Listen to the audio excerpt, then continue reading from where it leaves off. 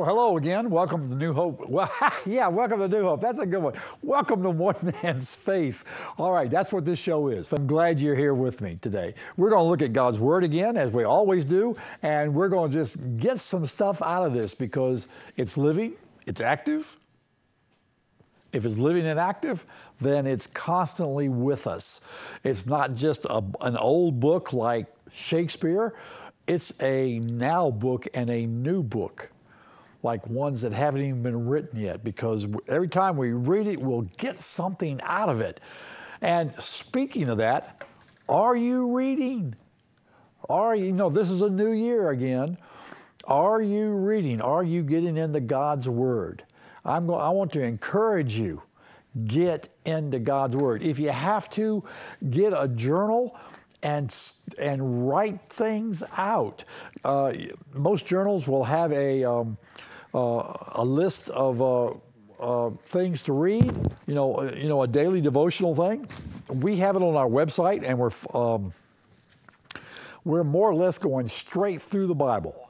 It's not an Old Testament, New Testament reading. We're just going through Genesis, Exodus, Leviticus, Numbers, all the way through to Revelations next December. So I want to encourage you, get into God's Word. You can't know God unless you get into His Word. You've got to get into His Word. Faith comes by hearing, and hearing by the Word of God. So get into it. Get into it. There's a lot there for you, and it won't change. Well, let's see. The Word won't change, but what you get out of it will. You'll get something out of it this year that you didn't see last year. I'm seeing that myself. It's just amazing, some of the things that I wasn't at the point of seeing it last year. And it's the same way, it'll be the same way with you. When you open God's Word up, say, God, open it up to me and let me see something new. And He will do that for you. He will do that for you. Amen? One of the things before we start is, actually two of the things. The first is this. Movie night is coming, and that'll be February 3rd at 7 o'clock, and it's going to be When the Game Stands Tall. A great movie. There's some great stuff in there. Bring a friend and come. It's free. Hey, it's better than paying $8 or even $2.50 on Netflix, or whatever. Come, bring somebody and come on out. When the Game Stands Tall, February 3rd at 7 o'clock. You won't regret it. It's going to be a good movie. One other thing, I told a friend of mine I would mention this for them. Covenant Lighthouse, which is up on the west end of Blosser Ranch Road, is moving location. And their first service in their new building will be February 8th. Okay? And their new location is going to be at Wheeler Springs Plaza. So if you've thought about ever going there or going to Covenant Lighthouse, go. It's in the center of town. And you won't regret it.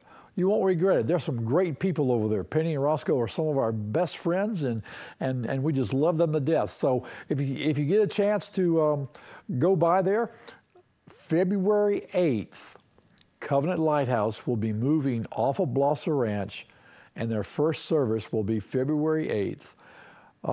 And their service starts at 9:45. Sunday school starts at 9, but their service starts at 9:45, okay? All right. Let's take our Bibles and let's turn to 2 Corinthians chapter 4. 2 Corinthians chapter 4. We're going to look at a subject here that I don't know, I don't think I've ever really talked about it myself, because I've always assumed it was something else. And I'm being cryptic, aren't I? Let's go ahead and read the verse, and then we can. We're going to introduce it today. 2 Corinthians chapter 4, verse 13. It says, but having the same spirit of faith, that's the word we're going to look at. According to what is written, I believed, therefore I spoke. We also believe, therefore we speak. The spirit of faith. Now, that's kind of a different term. Normally we talk about faith, but now the spirit of faith. You see, as we go through life, we walk in faith, but there's also kind of a spirit of faith that envelops you to where it becomes a part of who you are. Just as the Spirit of God resides in you, the Holy Spirit, there's a spirit of faith that parallels through. And the more you get into God's Word and know what He says to you, the more your life is based on faith and works in faith. And that's what we're going to look at. We're going to look at different aspects of the spirit of faith over the next 5, 6, 7 weeks. And we want to see what it's about. So let's start today and let's just look a little bit at how the spirit of faith works in our life. If we go back up to, let's see, we want to go back up to, let's say, verse 5 of this same chapter, chapter 4. Let's read the context and come down into this term called the spirit of faith. He says, for we do not preach ourselves, but Jesus Christ is Lord, and ourselves as your bondservants for Jesus' sake. For God, who said, light shall shine out of darkness, is the one who has shone in our hearts to give the light of the knowledge of the glory of God in the face of Jesus Christ. He says, we don't preach ourselves, we preach Jesus, and there is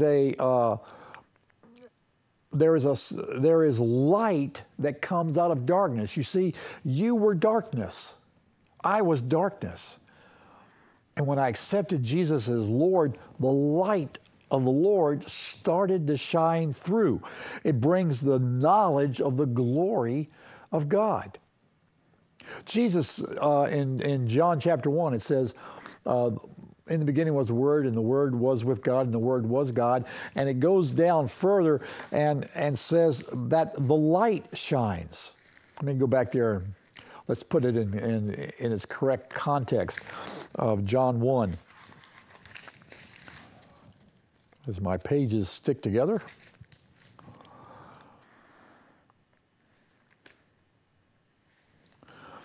In the beginning was the Word, and the Word was with God. This is John 1:1.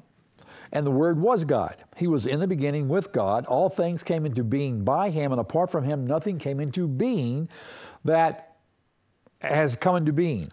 In Him was life, and the life was the light of men. All right? Jesus was the light, and He shone into our hearts. Do you see that? And later on, He says, you are the light of the world. You see, He passed the baton off to us. He says, listen, I'm the light. I'm starting this thing, but now you are the light. You go. You go. So Paul is talking here. He says, God says, light shall shine out of darkness is the one who has shone in our hearts. John 1.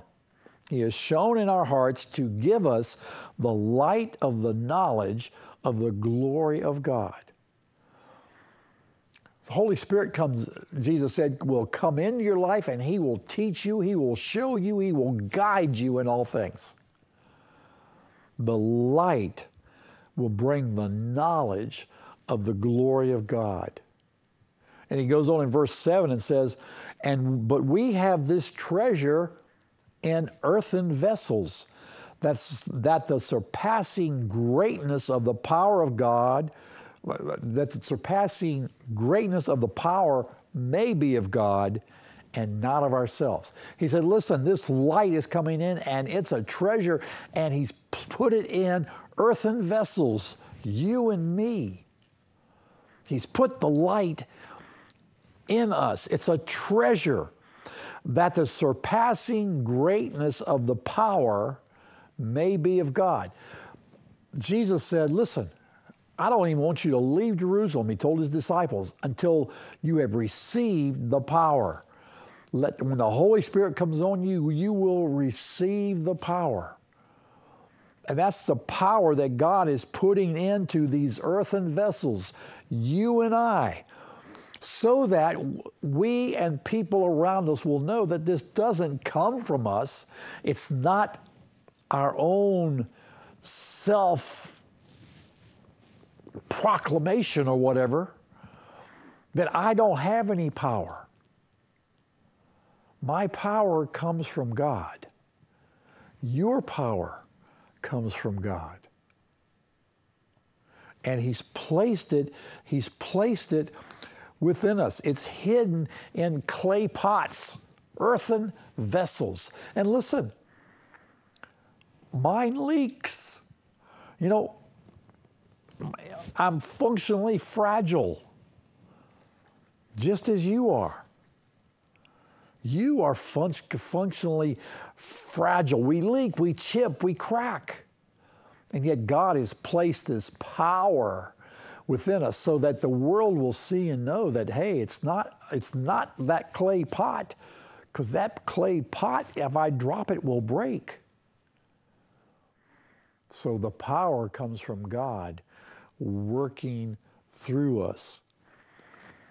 Our only problem is this, is that we look at ourselves and we disqualify ourselves because we think we're weak or we know we're weak and are chipped in a crack, and that we don't deserve to support this treasure. And brothers and sisters, that's the furthest thing from God's mind and what He wants to do. He purposely chose you and me. He purposely chose you and me to place this great power in, knowing that we are fragile. He knew it. But now we can show the world, hey, it's not me, it's not my weakness, it's the power of God. Amen. Amen. Okay, I got to take a break, so let's take a break, and I'll be right back.